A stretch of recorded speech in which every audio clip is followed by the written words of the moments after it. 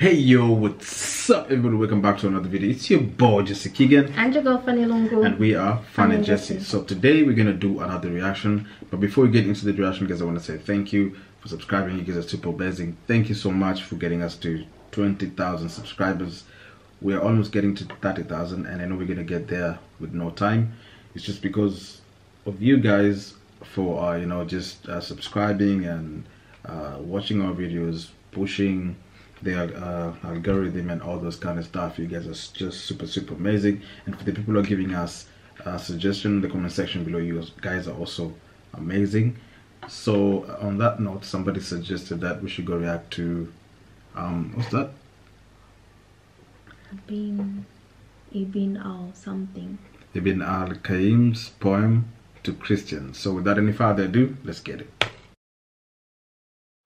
عباد المسيح لنا سؤال نريد جوابه ممن وعاه إذا مات الإله بصنع قوم أماتوه فما هذا الإله وهل أرضاه ما نالوه منه فبشراهم إذا نالوا رضاه وإن سخط الذي فعلوه فيه فقوتهم إذا أوهت قواه وهل بقي الوجود بلا إله سميع يستجيب لمن دعاه وهل خلت الطباق السبع لما ثوى تحت التراب وقد علاه وهل خلت العوالم من إله يدبرها وقد ثمرت يداه وكيف تخلت الأملاك عنه بنصرهم وقد سمعوا بكاه وكيف أطاقت الخشبات حمل الإله الحق شد على قفاه وكيف دنا الحديد إليه حتى يخالطه ويلحقه أذاه وكيف تمكنت أيدي عداه وطالت حيث قد صفعوا قفاه وهل عاد المسيح إلى حياة أم المحيي له رب سواه ويا عجبا لقبر ضم ربا وأعجب منه بطن قد حواه أقام هناك 9 من شهور لدى الظلمات من حيض غذاه وشق الفرج مولودا صغيرا ضعيفا فاتحا للثدي فاه ويأكل ثم يشرب ثم يأتي بلازم ذاك هل هذا إله تعالى الله عن إفك النصارى سيسأل كلهم عما افتراه أعباد الصليب لأي معنى يعظم أو يقبح من رماه وهل تقضي العقول بغير كسر وإحراق له ولمن بغاه إذا ركب الإله عليه كرها وقد شدت لتسمير يداه فذاك المركب الملعون حقا فدسه لا تبسه إذا تراه يهان عليه رب الخلق طرا وتعبده فإنك من عداه فإن عظمته من أجل أن قد حوى رب العباد وقد علاه وقد فقد الصليب فإن رأينا له شكلا تذكرنا سناه فهلا للقبور سجدت طرا لضم القبر ربك في حشاه فيا عبد المسيح أفق فهذا بدايته وهذا منتهاه.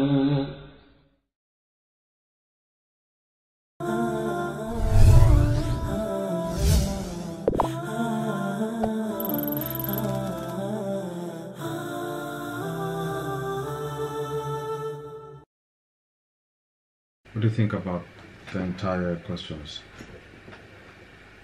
Yeah, they're good questions. No question is bad, and they're meant to provoke you to think. They're meant to provoke you to go beyond sometimes your understanding. And I would love to give a big shout out to the Christians that are kind of woke, because those ones are going to straight up tell you that no, Jesus is not God. Yes, he was whatever he was, but he wasn't God, you know. And they're able to differentiate Jesus or Christ from God. There's that distinction. So that's why I always say this: where or at what point are you going to carry all this, that Jesus is God, all the way till your life ends? When are you ever going to, you know, like, figure it out or understand that that's not the situation? I think I was reacting to videos earlier and I was saying so much has been lost in translation. While Christ is being used to refer to Jesus, Christ is also being used to refer to God himself in the Bible. So then how do you expect people that have grown up reading that, believing that, to differentiate between the two? And that's why the confusion comes in. I wish the people that write the Bibles, the people that edit the Bibles whenever they feel like editing, could just have a clear distinction between the two, so that people at least know what they're praying to. But then in this world, up to now, that hasn't been edited out. I just don't know. I really wonder why that can't be removed, so that people know that Jesus was as human as we are, and God is just something beyond what you and I can understand or explain. I'm trying to think what else, but if I think of something, I'm sure I'll say it. What do you think? I think, first of all, those are good questions to just make you think. It is actually directed to Christians, which, yeah, you know, you can say so much about Christianity. You can say a lot of things, because there are so many loopholes in there. We do understand all that. But now, since we understand that there are loopholes, what can we do as people who understand that there are loopholes in there? What solutions can we do? Are there things that we can do to make sure that, okay, there's a proper understanding of what the Bible clearly says, or we just go out there and ignore the fact and we just start questioning and just crashing down Christians, crashing down like that, and something like, you know.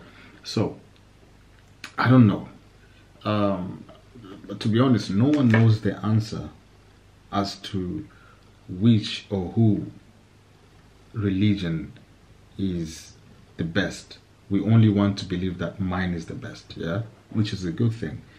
Just the other day, I came to understand that there are so many religions. There's even a religion called, what was the name?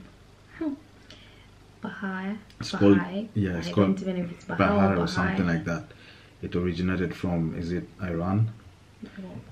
So now the thing is, they have that level of understanding that, I mean, it's like all religion are like down here, and then there's like a sort of, not for them it's like all the religions make up their religion. Yes. They've borrowed yes, something from each. like they borrowed something from Christianity, they borrowed something from Islam, they borrowed something from Buddhism, Judaism, and everything. They brought it all together to form like now the purest of all religion. Do you understand? And them, they believe that their religion is actually the best also. So it's based on purely belief, and which you can't discredit that. If you want, if your belief is right there, go with it. If you find that this is where I find peace, go with it. If you find Christianity, that's where peace is, go with it. The best thing to do is let's respect each other. Let's make it, if you're to correct somebody in a right way. Don't try and provoke that person and feel like his religion is full of whatever bad things, you know, right direct on his face. But what about Christians, Christian versus Christian? I've actually spoken to someone that has said, I know Jesus is not God. Yeah, and maybe there is you here that's saying Jesus is God, and you're having that conversation. How do you convince the other person that? Now, you see, there are people on this earth that it's really hard to convince them. It's like they are under a spell, and it takes them time for them to come out of that awakening. Yes, do you understand? So the thing is, if whatever you say, it might not change that guy's mind or that lady's mind, because he's fixated on that particular thing. So however you want to make them believe, they will always stick to what they believe in. And I think it comes with so much, not just them understanding what the Bible is. I feel like there's so much spirituality that is in there. Even I think there's some spell that are in there that just to bind you not to realize that there's this other side of things. You only see this side. Like you only have the 2D aspect of things. You don't have the 3D, you don't have the 4D or 5D of aspect of things. So that's nice. We only see the translation part of things. Yes, you translated part of the message, not the original. I wish people could just be thinking like critical thinkers, you know. But then how can you think when you don't have the original? Do you understand? I know. Because someone is seated, what if, asking the question, what if Jesus is really God? Exactly. And you know, the thing is, they're hiding the truth from us. Let's just be honest, guys. The government is not your buddy. The government is not your friend. You know, if the government was truly a friend, they could have made everybody equal, rich, and all those kind of things. Just the way the good books are talking about. I mean, God wants everybody to be rich. You understand? But there's some certain entity that are oppressing humans, or not only humans, they are oppressing certain humans to not move from one point to another. What if we have abilities of becoming what do you call this, super saiyan gods or something? Maybe there's something that's just suppressing us to a point that we can't achieve those abilities. Do you understand? I mean, we can become great if we understand, or we understand that our minds are more powerful than anything else. You know, our minds that is created by God is so powerful to a point that you can just be able to even, like, the kind of information that we don't have, you can actually download those information just directly from the source. You understand? And then you just have that moment of truth. I feel so. Yeah. So, I mean, good questions, but yeah, those are thought-provoking questions. Really. That's it? Yeah. If there's anything like this that you guys want to see us react to, drop the link down below, or drop the name of whatever video you want us to react to, and we'll be more than glad to react to it. Make sure to give this video a thumbs up, share it with your friends, and of course, do not forget to subscribe, and we'll see you in our next reaction video. And deuces.